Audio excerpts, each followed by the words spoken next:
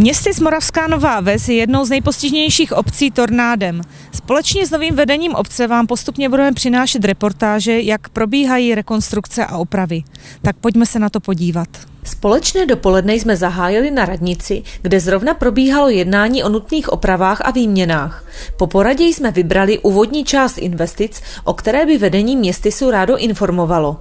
Přesunuli jsme se k budově zrekonstruované ordinace. Nacházíme se ve dvoře úřadu městyse Moravská Nová Ves, budova lékařů, o které chceme hovořit, byla zničena, řekla bych tak ze 70%, protože střecha se rekonstruovala úplně celá. Ordinace doktora Bartoše, která byla v prvním nadzemním podlaží, byla zcela zničena. Dole, kde byla zasedací místnost pro spolky, tak byla taky zničena. Během tornáda, i když budova byla celá zničena, tak sloužila jako sklad humanitární pomoci.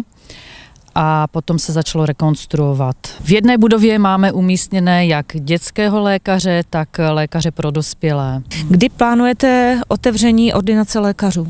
Ordinace lékařů z důvodu časových už vlastně funguje a podařilo se nám během prosince skolaudovat tuto budovu, takže už fungujeme dál. Dostali jsme svolení nakouknout také do nové ordinace dětské lékařky, abychom se přesvědčili, jaké nové zázemí mají nejen lékařka a sestřička, ale také rodiče s dětmi. Paní starostko, kdo ordinaci vybavoval? Ordinace vybavovala obec, především nábytek z prostředků dárců, kterým tímto moc děkujeme. Hned vedle ordinace se nachází jedna zajímavá provizorní buňka. Vedle ordinace se nachází provizorní knihovna, která nepřestala půjčovat ani během tornáda nebo těsně po tornádu, opět obnovila činnost, i když v hodně omezených prostorech. Moravská zemská knihovna poskytla kontejnerek, kde je malinká knihovna a půjčuje se pořád. Je celkem velký zájem, hlavně v zimních měsících, kdy lidé nemají tolik práce venku a na svých domečcích, takže jak ze strany dětí, tak ze strany dospělých je navštěvována celkem hojně. Dokonce tady probíhají i besedy se spisovateli. Teďkom je plánovaná na duben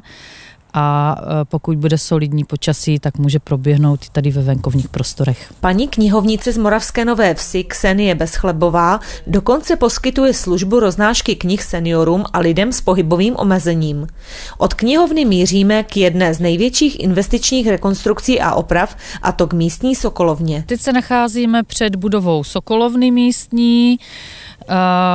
Tady probíhají v podstatě práce nepřetržitě, kromě vánočních svátků, a směřujeme to tak, aby jsme opravdu v březnu mohli slavnostně otevřít tu sokolovnu. Do jaké míry byla sokolovna poškozena?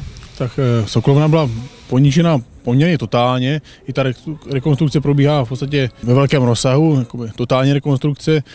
Mění se okna, střecha teda byla hotová první, takže okna, dveře, elektroinstalace, obložení, podlahy, prostě všechno. Jak velká investice to byla?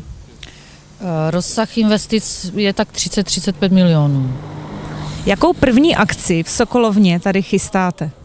Tak sokolovnu jsme chtěli otevřít 25. března jarním bálem, obecním plesem. Měli jsme možnost také nahlédnout dovnitř, abychom se přesvědčili, jak zde práce probíhají. Pane místostarosto, co se tady teďkom děje, v jaké fázi je rekonstrukce? Tak v současné době vidíte po stěnách, že se mají instalovat obklady, strop se zadělává a samozřejmě pod námi, kde stojíme, má se dělat vodní izolace a tepelná izolace, dávat se nová sportovní podlaha. Při rekonstrukci narazili jste na nějaké problémy? Některé věci nebyly doprojektované, zatím se nemyslelo třeba na náš bar, který tu máme v rámci sokolovny. Pod pódiem jsme zjistili, že byla skrytá trasa teplovodního topení, takže při každé rekonstrukci, která je tak rozsáhlá, se vždycky něco najde, co nečekáme, s čím jsme nepočítali. Z jakých zdrojů je celá tato akce nyní financována? Zatím všechny finance, které používáme, jsou z darů od veřejných sbírek, od občanů, od firem, které poskytly městysu dary po tornádu, protože z ministerstva jsme zatím žádné finanční prostředky nedostali, ale čekáme každou chvíli, že ty slíbené prostředky, každou chvíli slibované, nějaké obdržíme. Kromě investic a oprav po spoušti, které před rokem a půl napáchalo tornádo, se městys musí postarat i o další opravy, zejména střech, které opravdu dosloužily.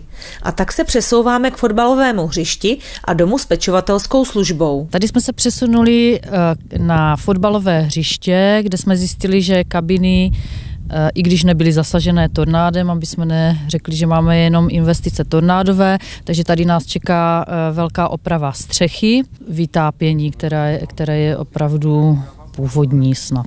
Záběry zevnitř budovy, kde můžete vidět zatečené stropy a zdi či plíseň na zdech, svědčí o tom, jak nutná bude plánovaná oprava střechy a topení.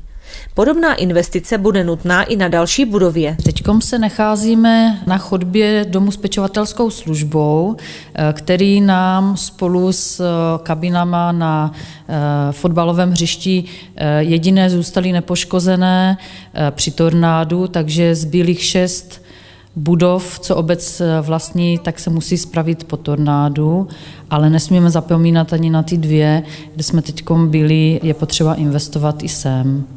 Jaké investice je třeba tady vykonat? Asi nejdůležitější, jednak nás čeká oprava asi 3 bytů, totální rekonstrukce, včetně elektroinstalace.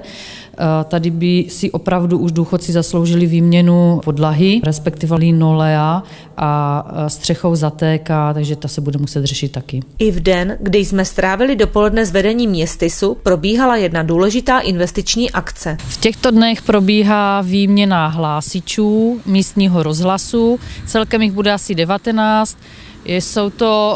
Je to dlouho očekávaná oprava, co očekávají naši občané, protože v některých ulicích vlastně rozhlas nejde ještě vůbec. Jak důležitý je rozhlas pro místní občany? Řekla bych, že mnohdy je to jediný kanál v komunikaci mezi úřadem a občany. A pro dnešek jsme u konce. Je třeba zmínit, že se opravdu jedná jen o zlomek těch nejdůležitějších oprav a investičních akcí městysu Moravská Nová Ves, které jsou nesmírně důležité pro návrat do běžného života všech občanů. Příště zavítáme do školy a školky, abychom se přesvědčili, zdali děti mají již své zázemí pro vzdělávání.